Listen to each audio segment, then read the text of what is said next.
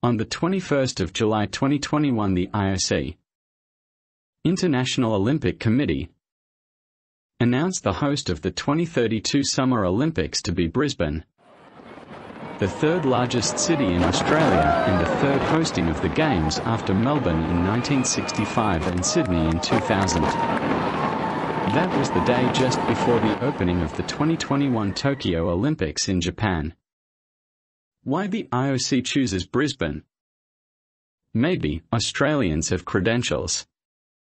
The best ever Olympics is the one in Sydney 2000. They also helped China to bid and host the 2008 Beijing Olympics. They are creative.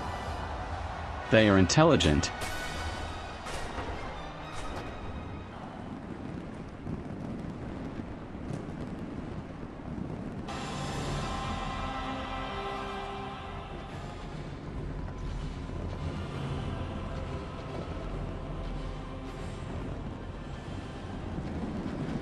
Moreover, being at the southern hemisphere, it is winter time. The July to August climate in Brisbane is generally dry and mild with mean temperatures between 11 to 21 degrees centigrade. That is a good weather for athletes. Apart from experiences in hosting large-scale international events, there are many excellent existing venues and there are strong supports from government and private sector.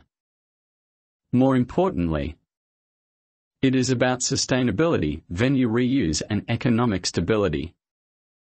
The focus on sustainability and reuse is designed to bring the costs for hosting the Olympics down.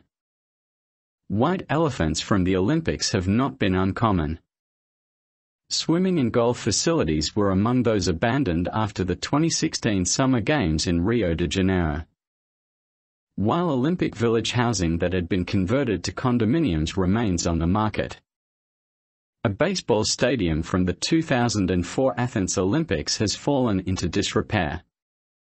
Larger venues risk turning into financial albatrosses when their post-games use is misgauged. Demolition would be eventual. Focusing on reusing existing venues, refurbishing existing sites and using temporary venues where possible. The proposed costs of Brisbane 2032 Olympics are the lowest in recent times, at around $4,508 million of Australian dollar.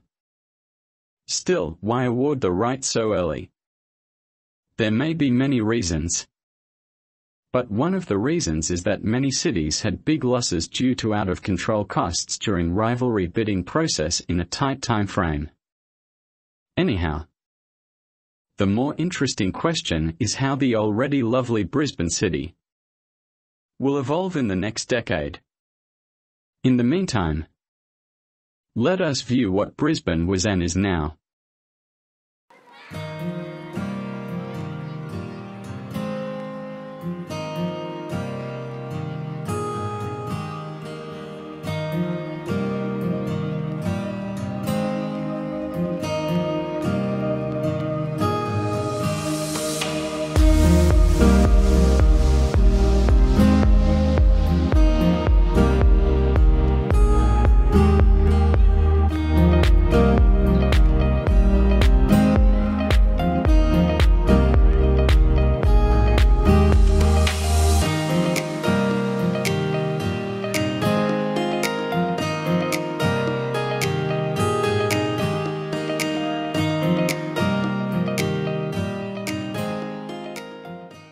Why is the city called Brisbane?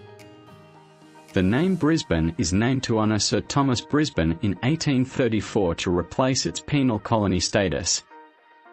Famously, Australia was a place for convicts from Britain in the 18th century. Major General Sir Thomas MacDougall Brisbane was a British Army officer, administrator, and astronomer. He was appointed Governor of New South Wales from 1821 to 1825. In 1823, Thomas Brisbane sent Lieutenant John Oxley to find a new site for convicts who were repeat offenders. Oxley discovered a large river flowing into Moreton Bay. Oxley suggested that both the river and the settlement be named after Brisbane.